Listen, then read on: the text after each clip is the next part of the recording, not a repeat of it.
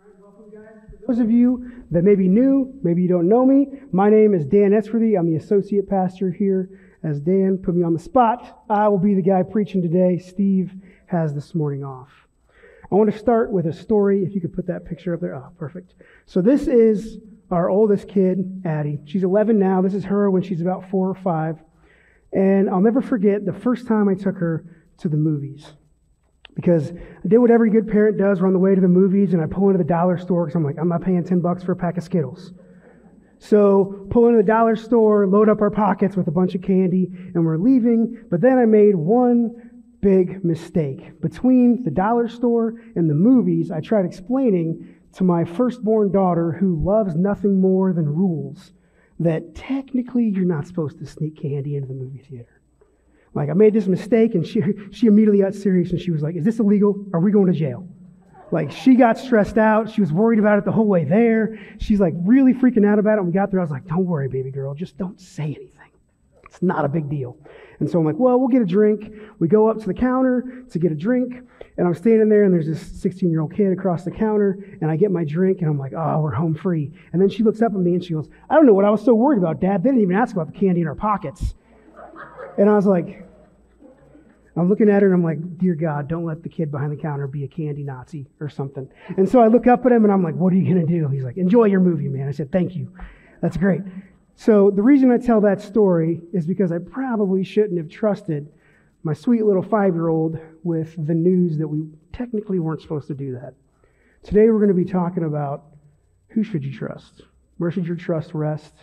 What should it be in? If you've been here, if you were here last week, you remember Steve kind of walked us up right to the edge of a cliff and then was like, Dan's going to finish it up next week, right? Kind of dropped it on us. If you haven't been here, I'll give you the 30-second version. We've been in the book of Esther. I'm going to finish it up today. Esther is the story of God's people are under threat, right? Because there's this guy who's second in command of Persia who hates the Jews, and he kind of talked the king into setting up a day where everybody can attack the Jewish people and exterminate and annihilate them, were the words that he used. And most of all, he hates one Jew in particular named Mordecai. Esther, being secretly, she's a Jew, she goes to the king, takes her life in her hands because you're not supposed to approach the king without him asking. When people are constantly trying to assassinate a king, you can't just sneak up on them, right? And so she took her life in her hands, went to the king, he grants her amnesty, and he says, what do you want? Like, you took your life in your hands, what's such a big deal? And she goes, come to dinner with me. You and Haman, I'd love to have you guys for dinner. That's where Steve stopped it last week. That's where we're going to start off right now. So Esther chapter 5, starting in verse 7. Esther answered. She's talking to the king. The king asked her, all right, we're at dinner. What'd you need? She said, this is my petition and my request. If I have found favor in the eyes of the king, and if it pleases the king to grant my petition and perform my request, may the king and Haman come to the banquet I'll prepare for them tomorrow. I will do what the king has asked. That day Haman left full of joy and in good spirits. But when Haman saw Mordecai at the king's gate, and Mordecai didn't rise or tremble in fear at his presence, Haman was filled with rage toward Mordecai. Yet Haman controlled himself and went home. He sent for his friends and his wife Zeresh to join him. Then Haman described for them his glorious wealth and his many sons. He told them all how the king had honored him and promoted him in rank over the other officials and the royal staff. What's more, Haman added, Queen Esther invited no one but me to join the king at the banquet she had prepared. I'm invited again tomorrow to join her with the king. Still, none of this satisfies me, since I see Mordecai the Jew sitting at the king's gate all the time. His wife Zeresh and all his friends told him, have them build a gallows 75 feet tall. Ask the king in the morning to hang Mordecai on it. Then just go to the banquet with the king and enjoy yourself. The advice pleased Haman, so he had the gallows constructed. Some people think Esther kind of chickened out here, like she goes to have the conversation and she kind of chickens out. Personally, this is just my opinion. I think we've seen as we go through this series, Esther, man, she's a woman who knows how to read a room. She's super socially conscious, and she just came off of fasting and likely praying for 3 days. So we don't know why, but something happened to where she was like, this isn't the right time, so I'm going to wait. We're going to find out that it's extremely providential that she did wait. Haman left this meeting hyped about how life's going until he ran into Mordecai, right? He's filled with rage, so he does what apparently Persians do when they're angry. He goes home and sets up this big brag session in front of his wife and all of his best friends, and finishes it by saying, "None of this satisfies me, since I see Mordecai the Jew." And things get bizarre. His family is like a scene from The Godfather, right? He tells them, "Hey, there's this guy at work. He's making me crazy." And his wife steps in and says, "Well, that's an easy fix. We just build a gallows in the front yard, 75 feet tall, and hang that guy on it. Problem solved. You go enjoy your dinner."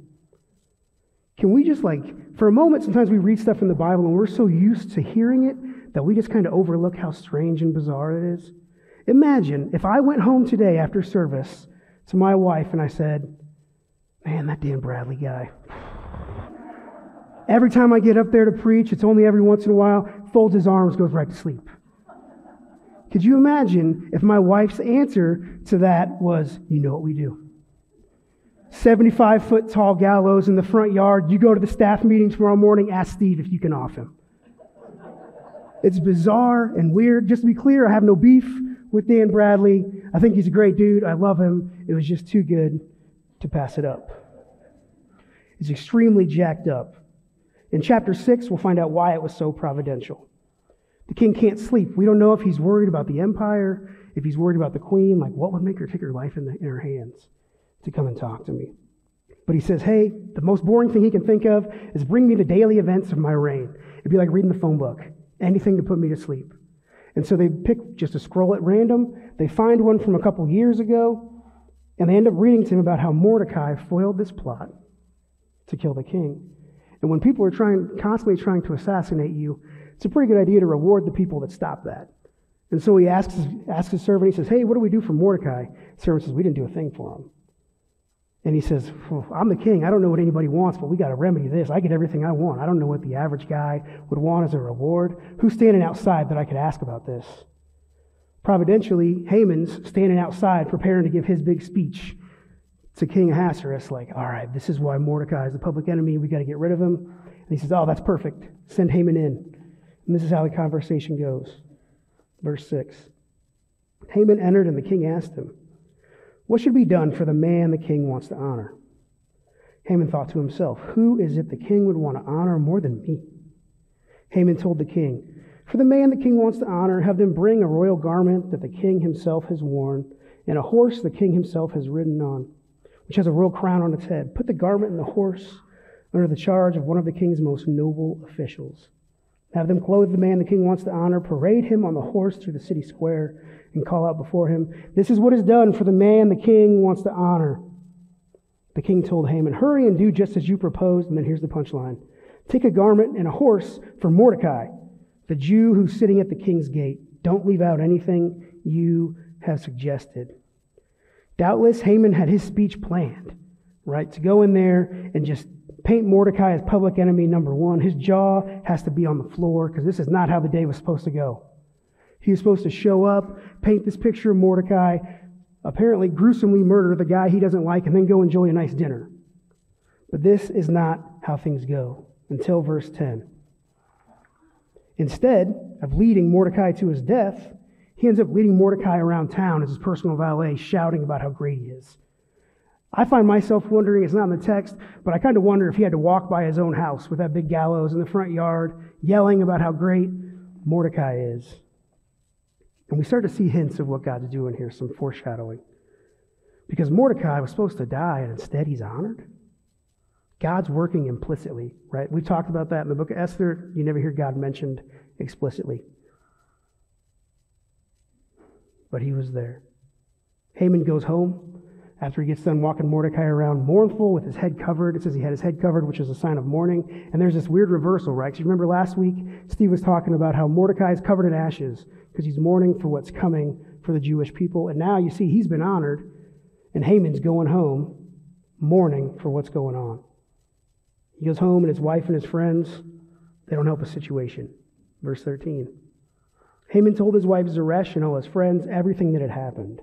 His advisors and his wife, Zeresh, said to him, "Since Mordecai is Jewish and you've begun to fall before him, you won't overcome him, because your downfall is certain."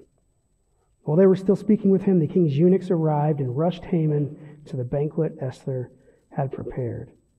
Up until now, Haman's been the guy in control, right? And suddenly things spin out of control. You might ask yourself, well, why would his wife suddenly change to saying, your downfall's certain now. If he's Jewish and this is the way things are going, it's over for you, bub. Why would she suddenly say that? We think it's probably because if you read your Old Testament, it was really well known what happened when Yahweh, the God of the Jews, decided that he was going to take up for his people. Everybody heard the story of the Exodus, what happens. If Yahweh decides he's going to do something, there's no standing against him. And he gets home and his wife's like, so you went to go kill the guy and instead you ended up leading him around town? Sounds like his God's at work. You don't stand a chance. Even his wife recognizes that God is doing something in the background. So he leaves home in the shadow of this giant gallows, not realizing the next time he comes home, he'll be the one that's on it. Start in verse 1 of chapter 7. This is really important, so listen up, guys. The king and Haman came to feast with Esther the queen. Once again, on the second day, while drinking wine, the king asked Esther, Queen Esther, whatever you ask will be given to you. Whatever you seek, even to half the kingdom, will be done. Queen Esther answered, if I've found favor with you, your majesty, and if the king is pleased, spare my life. This is my request, and spare my people. This is my desire. For my people and I have been sold to destruction, death, and annihilation. If we'd merely been sold as male and female slaves, I would have kept silent. Indeed, the trouble wouldn't be worth burdening the king. King Ahasuerus spoke up and asked Queen Esther, who is this? And where is the one who would devise such a scheme? Esther answered, the adversary and enemy is this evil Haman. Haman stood terrified before the king and queen. The king arose in anger and went from where they were drinking wine to the palace garden. Haman remained to beg Queen Esther for his life because he realized the king was planning something terrible for him. Just as the king returned from the palace garden to the banquet hall, Haman was falling on the couch where Esther was reclining. The king exclaimed, would he actually violate the queen while I'm in the house? As soon as the statement left the king's mouth, they covered Haman's face. Harbona, one of the king's eunuchs, said, there's a gallows 75 feet tall at Haman's house that he made for Mordecai, who gave the report that saved the king. The king said, hang him on it. They hanged Haman on the gallows he prepared for Mordecai. Then the king's anger subsided. We see Haman's story is the epitome of Proverbs 26, verse 27. I love how the Message puts it. It's really succinct. It says, malice backfires and spite boomerangs. When you plan evil for someone else, usually it has a way of boomeranging and coming right back towards you. This has been kind of a caricature, right? And you guys ever have that done where you go somewhere and they draw a caricature of you and they kind of accentuate certain features like your chin or your ears or something? That's what's going on here. They're drawing attention to certain features of Haman because he's drawn as the ultimate bad guy. When this story is told at Purim, which you guys will find out what that is here in a little bit if you don't know, they have celebrations and they retell this story about Esther and Haman and Mordecai and the problem with the Jews. And every time they mention Haman's name, everybody boos and hisses and yells, Haman the horrible! And everybody in the crowd gets into it and boos and hisses at him. The problem is, if we just boo and hiss and keep moving, we don't really learn anything. I love what Mike Cosper says about what happened with Haman. He says, responsibility for Haman's downfall lay with Haman. His grandiose vision led him to presume that the king would want to honor him above all his other subjects. It also led to his resentment of Mordecai and the building of a spectacular 75-foot stake. Those who resisted his spectacular authority, he thought, deserved a spectacular death. Yet it was he, not Mordecai, who became the spectacle. And then this is the really important part, guys. Grasping for power, like grasping for anything, will ultimately lead to self-destruction. That thing we grasp for, that thing we've deluded ourselves into believing, holds the key to making us ultimately and spectacularly happy. It can't be held on to, and it will ultimately eat you alive. Haman was a proud and angry man. And some of you might not know this. I know when I was going through some counseling, one of my counselors explained this to me, and it was super helpful. So I want to kind of share it with you guys. Haman, man, the guy's angry, right? He rages at the littlest thing he thinks is an inconvenience or a problem for him. One thing you may not have heard, not always, but usually anger is what a lot of counselors call a bodyguard emotion. Usually when you're angry, there's something behind the anger, right? It's usually just not angry for angry's sake. Usually you're angry because you're really deep down, you're afraid, or you're offended, or you feel disrespected. Usually anger is just the thing that everybody else sees, so they don't have to see what's really going on behind that anger. Something rubbed up against Haman's pride and his anger flared. I'm not going to hang out here for a long time because we have a lot of ground to cover. But just ask yourself, when does your anger flare? What makes you mad? Really mad? What's behind that? Because we can see in Haman's story, it didn't go well for him.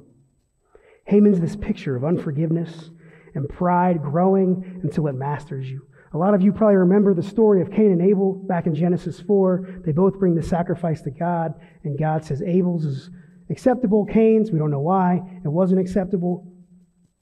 God approaches him because he knows something's going on with Cain. In verse 5, Genesis 4, it says, Cain was very angry, and his face was downcast. The Lord said to Cain, why are you angry? Why is your face downcast? If you do what is right, will you not be accepted? But if you do not do what is right, sin is crouching at your door. It desires to have you, but you must rule over it. Man, that picture of sin crouching at your door, in the original language, it was this word picture of a predator in the tall grass, hunting you down. And the thing God is trying to tell Cain, and that we need to learn from Haman's story, is that if we find ourselves in that kind of situation, we have to repent and stop and turn from it and go the other way. You have to face the problem. But I think we get this wrong a lot, at least I do. When it comes to repenting, we have a really bad habit, I think, especially in the American church, that we like results. And so we turn away from it, but we just do a little behavior modification. We're like, I'm going to stop doing this, so I'll just start doing that. But it doesn't work, right? The thing about repenting is you don't just turn away from this, you turn to God. And you do what he calls you to do, but you do it with him. It's not just stop doing this. It's stop doing this, turn around, and turn to God. God doesn't just want us to face the problem. He wants us to face the problem with him, and as we'll see here in a little bit, to do it with others, with the church, with the people he's put in our lives. Haman's pride and anger, they ate him alive. He made everything about himself. He's like the master manipulator. Everything's done in his strength. Mordecai refuses to kneel, and that's about me. That's what Haman thought. Of course the king would want to honor me. Who else would be more likely to be honored than me? The queen, did you guys hear? She invited just me to this banquet. Everything's about him. All of his trust is in himself. He doesn't trust in anybody else. He says, Haman can do this. Everything's about me. Haman's the picture of pride and anger allowed to burn out of control and eventually just burn his whole life to the ground. He's a picture that we need to see. Some of you might be asking yourself the question, isn't this book about Esther, Dan? Like, why are we talking about Haman so much? Let's see what's going on with her. One thing I never noticed until this week as I was studying to finish up these last 5 chapters was this movement in Esther from we see in chapter 2, verse 10, where Mordecai comes to her and he tells her, hey, don't tell anybody you're Jewish. Take that faith, keep it under wraps. And we've kind of talked, if you don't understand where I'm coming from with this, go back and watch a couple of Steve's sermons. But Esther kind of hid her faith, and we think it's probably most likely she became this woman of compromise, who compromised, and she was like, those Jews, they aren't my people. That's not who I am. But then we see her move from being alone to becoming part of God's people. It's subtle, but you can see it. Chapter 4, Mordecai is telling her, hey, you got to go to the king, and you got to talk to him about what's set up for your people. And he uses these words in Esther chapter 4, verse 8. He says, he's talking to a servant who's going to talk to her. He says, command her to approach the king, implore his favor, and plead with him personally for her people. The same guy who told her not to claim him anymore. Esther ends up ultimately agreeing and saying, hey, I'm going to fast with you. You guys fast with me. We're going to do this together. She's the opposite of Haman, right? When her back's against the wall, she embraces her faith and the people of God. Steve's kind of talked about this at length in this series. I think it's an apt description of who Esther was. He's talked about how she was likely the Kim Kardashian of her day, right? She got into this system, and even though it was a rough place for her to be, she kind of decided to work the system, and she owned it.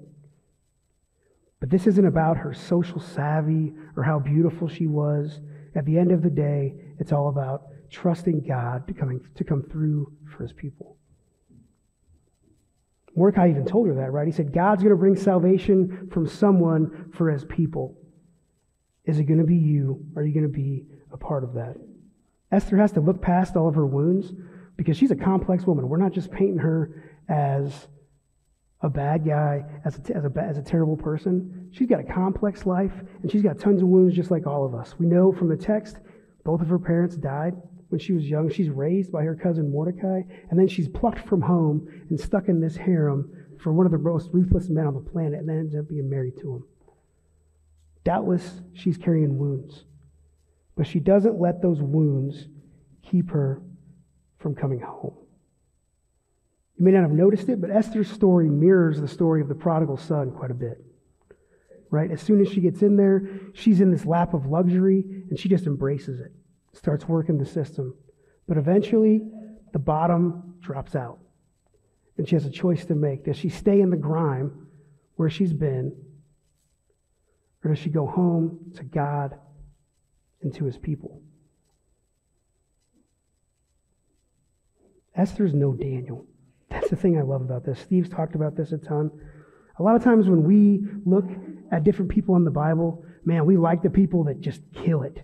Daniel, in the Old Testament, the guy walks around with a cape on. He can't do any wrong. We look at Daniel and we're like, that's what I want to be like. That guy kills it, right? He went to the lion's den because he wouldn't stop praying. But man, people like Esther, man, I can identify with her because she's a woman who started out as, from what we can see, a woman of compromise. Doubtless the Jews thought to themselves when they heard that Esther is going to approach the king, they're like, that's not the person you give the ball to when there's only 10 seconds on the clock. Give the ball to Daniel. That guy we can trust. Esther, I don't think she's going to come through. That's not the person that we trust. At least that's what they would think. Because we think, man, God can trust a Daniel, but an Esther? I don't know. I think the reason we get so judgmental is because when I really look at who Esther was and her wounds and what she did, I see a little too much of myself in her story. Because if I'm honest, there's lots of times in life where I'm willing to compromise if it suits me. We have a saying around here that we say quite a bit, progress, not perfection. God wants us to be perfect for sure, but he knows it's a process to get there. We just have to take that next step of faith. Me and my wife, when we were buying our first house, it was 2008. We just got married. And the only thing we could afford was a destroyed bank-owned home. And so we went from nasty house to nasty house, and we ended up coming to one. We walked through it, and we got home, and we were like, this is the one. This is the house we want. It's a wreck, but we want it. And we called our realtor at the time, and we said, hey, that's the one we want. She said, no, you don't. We said, yeah, for sure, that's the house we want. She's like, it's too much work. You do not want it. And we said, well, I'm pretty sure you work for us, so put in the bid. She put it in, we bought the house, ended up working on it, turning it around. Most of the time, when we look at ourselves and we see how likely we are to compromise and do the wrong thing, we think God would look at us and say, that one's too far gone. But in all honesty, if we look at Scripture, if we look at the gospel, it's the opposite. But this is the interesting thing. The gospel doesn't say what we would expect. Because culture usually says, yeah, you're a wreck, but there's something beautiful underneath it that we just need to expose. But that's not the gospel. The gospel doesn't say, you're beautiful, you just got some problems. It gets on our nerves, gets under our skin, because the gospel says, no, you're a wreck. For sure you're a wreck, and you know it. But instead of hearing condemnation, when we turn to Jesus, we hear God say, lucky for you, I love wrecks. Wrecks are my specialty. That's the kind of God we follow. That's why Esther was somebody that they could expect to come through. Let's finish the story. Chapter 8. The king gives Esther Haman's estate. Esther gives it to Mordecai. Mordecai ends up taking Haman's job. The thing is, there's still this problem of this looming date where the Jews are going to get exterminated. That's the wording that they used. 2 months later, if you look at the scripture and you look at the dates, it's actually 2 months later. It doesn't look like that when you read through it. 2 months later, she takes her life in her hands again and goes back before the king and says, hey, we have to do something. This day's coming, and it's going to be awful for me and my people. We got to figure this out. And the king says, he grants her amnesty first because she took her life in her hands going in there. And he goes, hey, in Persia, when the law's on the books, it's on the books. There's not a lot I can do about it. The king of Mordecai come up with this plan to say, okay, we'll write another law where the Jews can protect themselves, and we'll send it out all over the empire. Esther 8:17 says, in every province and every city, wherever the king's command and his law reached, joy and rejoicing took place among the Jews. There was a celebration and a holiday, and many of the ethnic groups of the land professed themselves to be Jews because fear of the Jews had overcome them. The day of the edict comes. I wish I could spend more time here, but we're covering a lot of ground today. The day of the edict comes. In Susa and throughout the empire, the Jews protect themselves, and ultimately, this empire that had been so dangerous to be a Jew is now a lot safer place if you're Jewish than it was before. The day that was supposed to be their destruction became a day of salvation.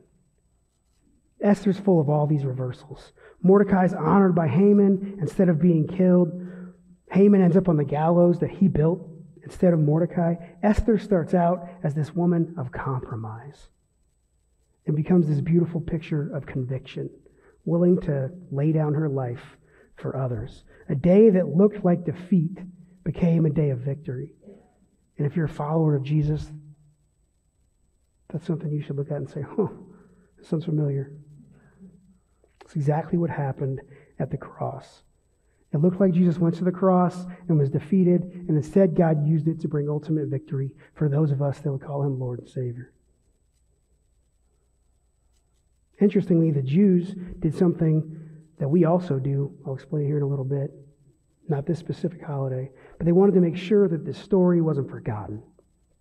Esther 9:28 says, these days are remembered and celebrated by every generation, family, province, and city, so that these days of Purim will not lose their significance in Jewish life, and their memory will not fade from their descendants. The Jews knew the importance of remembering, of creating moments to remind you that we follow a God that always comes through, usually in ways we wouldn't expect or we wouldn't think that he would. One thing I like about Esther, because it's completely different from a lot of other parts of Scripture, is we see time and again in Scripture that God uses miracles to save his people. Now, it's not as common as it looks to us. If you actually look at the time frame, miracles aren't all that common in Scripture, if you look at how often they happen and what goes on. But I love how this is different, because we're used to miracles, right? The story of Exodus, miracle after miracle. The story of Daniel, we drop them in a lion's den, suddenly they're not hungry. Shadrach, Meshach, and Abednego, they come out safe. I love what Mark Mangano says about this. He says, but in the book of Esther, God works without miracles, through seemingly insignificant events and through the decisions of flawed people. God delivered an entire race of people in Persia because the king had a sleepless night, because a man would not bow to his superior, because a woman found herself taken to the bedroom of a ruthless man for a night of pleasure. Esther is this flawed and complex woman who comes to be a woman of conviction instead of compromise. She comes home to her God and to her people. And just like the prodigal, she comes home and there's feasting and forgiveness. This holiday that they put in place to remember. The book ends, chapter 10. It's really short. It's just a couple verses. Talking about Mordecai using his life for others. It says, Mordecai the Jew was second only to King Ahasuerus. He was famous among the Jews and highly esteemed by many of his relatives. He continued to pursue prosperity for his people and to speak for the well-being of all his descendants. Mordecai spent the rest of his life working for the good of others. Mike Cosper, I quoted him earlier, says this. He says, our lives are meant to be spent in this world, poured out like Jesus' own. We're meant for meaningful risk, not for mere self-protection. Mordecai could have easily sat back and said, I did my part. Time for my ties on the beach, right? He could have said, I did what I was supposed to do. Instead, he keeps doing the right thing. I remember my father-in-law had this house up on the west side, and when they bought their house, the fence around the backyard was kind of falling apart, and it wasn't so much a privacy fence anymore because it was falling apart, and he was like, I don't want to redo the whole thing. So he went down to his brother's house and got a couple bamboo plants and brought them back and just told me he had like 9 or 10 of them. And he said, I'm going to plant these around the yard, and they're going to cover the whole yard, and nobody will be able to see through here. And I remember looking at him and saying, Rick, there's like 9 of them. Your yard is huge. There's no way that's enough. And he looked at me and he said, give it a year. When we come out here in a year, I'm going to have to cut this stuff back. So it's going to make a border all the way around my backyard. And I said, okay, sure. Sure enough, that next summer I walk out there and I'm helping him cut the stuff back because it just multiplied like crazy because it's invasive. A lot of times in the church, we talk about how that's true with sin, about how that's true with bad stuff. If you start sinning, a lot of times it just gets worse and you start to see it pop up in other places. But it's also true when we live righteously. When you do the right thing, we see that in Mordecai's life, it multiplies. You start to see righteousness popping up in other parts of your life. I always finish with the so what. So what's this look like for me as I go back into life? I love in this book that there's no shallow change. Nobody gets to the end of this book and they say, that was a close one. Let's go back to doing what we were doing. Everybody's changed in this book. So I wanted to finish with 2 things. Number 1, ask yourself, what am I supposed to do? Who do I identify with in this story? And be honest. Maybe it's more than one person. Maybe you're like, I'm actually, if I'm 100% honest, quite a bit like Haman. This dude was consumed by anger and pride. The roadblocks that God puts in front of you, take them as an opportunity to repent. That's what Haman should have done, and he didn't. One of our core values here at Thrive is together. We say like we, not me. Right? You can't do things on your own. There's no biblical model for following Jesus all by yourself. There's just not.